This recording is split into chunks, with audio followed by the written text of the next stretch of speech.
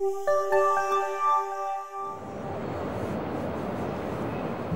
October 2008, a fisherman made the headlines when he caught a salmon in the River Rhine in Basel.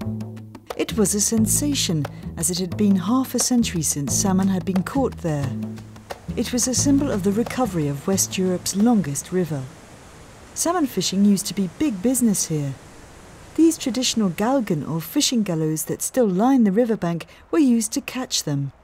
The first recorded mention of using a device to catch salmon was in the 13th century. Fishing was an important economic activity at one time, and a lot of salmon were caught. And we were very disappointed when the fish died out here. It was pretty depressing. One of the reasons for salmon disappearing was pollution from factories and farming.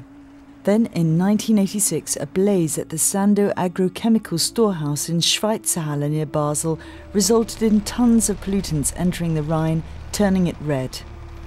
The chemicals caused a massive mortality of wildlife downstream, prompting countries bordering the Rhine to join forces to clean up the water and improve monitoring. This testing station, run by Basel's environmental department, checks for 300 substances. From being the so-called cesspit of Western Europe, the Rhine is now clean enough for salmon to swim in. Das hat sich ganz massiv geändert. This has changed a lot, thanks to the ICPR, the International Commission for the Protection of the Rhine.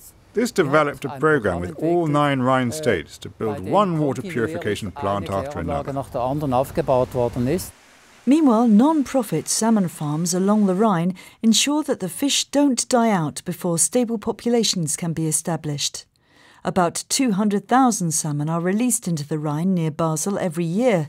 These are bred in the Petite Camargue fish farm in Alsace. If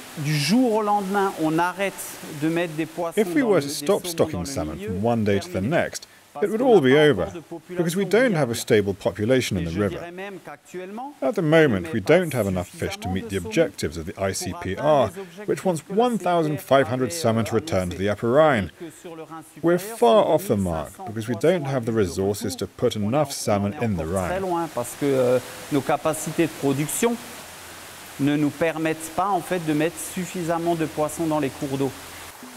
Salmon from the fish farm make their way down to the North Sea, and when they're strong enough, they swim back upstream to the place where they were freed in order to lay their eggs. The canton of Basel has renaturalised part of the Biers and the Weser rivers flowing into the Rhine to encourage salmon to spawn here. The Biers used to be a spawning ground for salmon. And we're waiting for the fish to feel so comfortable here that the Biers becomes their breeding place again. But very few salmon make it back from the North Sea because they're held up by hydroelectric dams between Strasbourg and Basel. Fish passes are what they need. These are obligatory in Switzerland. This one's at the Biersfelden power plant near Basel. But some of the hydroelectric plants in the Upper Rhine, owned by the French electricity company EDF, still don't have fish ladders. At the